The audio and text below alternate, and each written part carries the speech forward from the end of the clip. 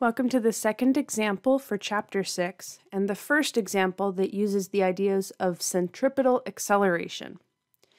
So what we have here is a mass that is moving in flat circles on a table. So we're going to draw the top-down view that was in the slides of the circular motion that we're seeing here. So we have this circle, the mass, whatever point along the circle that we catch it, it's currently moving tangent to the circle. And we're told that this string has a 60 centimeter length. That is our radius because the string is tied at the center and then tied to the mass, and so we have a 60 centimeter radius. If we turn that into meters by dividing by 100 to cancel the units out, we get 0.6 meters. The mass is 2 kilograms, so we can put that in our list of given information. Note that we are using the kind of base problem-solving method that we introduced way at the beginning of the semester, that we've been modifying each chapter and we're continuing to use here. We draw the picture, we make a list of the given information as we read about it, and we have this piece of information, the 2 revolutions each second. That is an information about angle over time, and so we need to start to train ourselves to understand that that is the angular speed omega.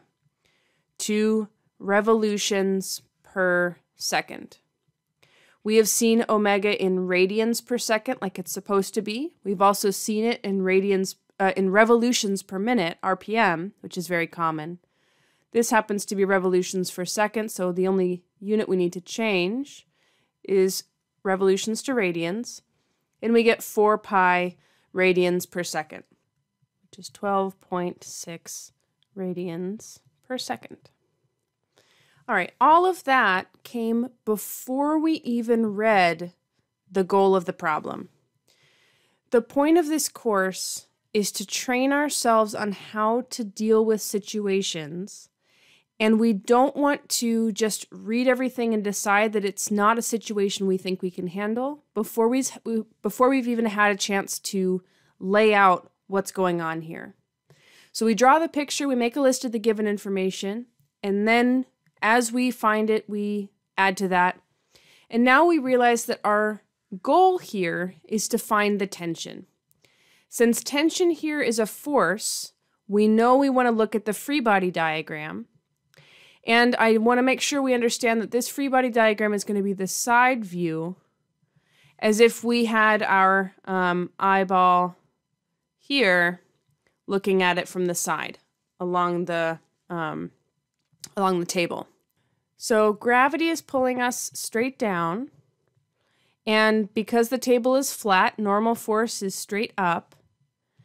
And then the tension in the string, based on where we drew this in its circular motion around the table, the tension is pointing to the left at the snapshot that we drew, because at that snapshot, that is towards the center of the circle, which is where centripetal acceleration points. So because this is a flat circle, a horizontal circle, we can write F net equals ma in the x direction.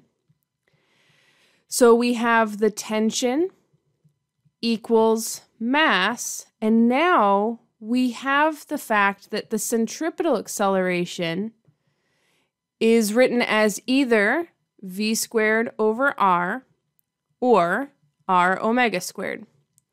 Because we have r and omega in our list of given information, we probably should use that version to make our lives a little bit easier. So we put in r omega squared. So we plug in the numbers that we have. Mass is 2 kilograms. The radius is 0.6 meters. And omega is 12.6 radians per second. All of that is squared. And the reason that I've written out the units is because I want to make sure that we're starting to understand what radians can and cannot do. So first of all, the number value is 2 times 0.6 times 12.6, and the 12.6 only is the part that is squared. We can plug that into our calculators. So we'll get 190 newtons. And I want to make sure we understand where the newtons came from. Newtons, by definition, are equal to kilograms times meters per second squared. We have the kilograms, we have the meters once, and we have the seconds squared.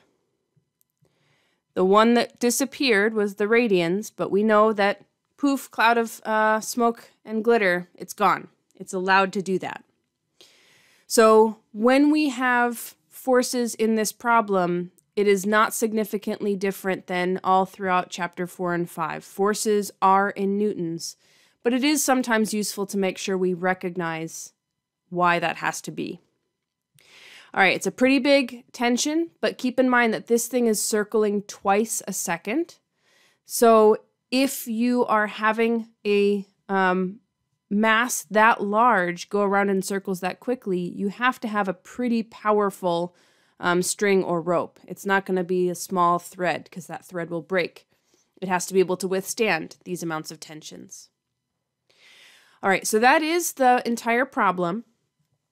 Now, one thing that I really encourage you to do for each of the examples in this section is to make a list somewhere in your notes of all the different situations for what forces were part of FNet. Because I want to make sure we understand that each circular motion problem can have a different set of forces added or subtracted or anything that are causing the acceleration, and every time the point is that we look at the free body diagram that we've learned to make. So in this example, the forces that went into FNet in the circle direction was just FT. So that can be the start of a longer list somewhere in your notes. I highly encourage that, and I'll try to make sure to highlight that each of our examples in this section.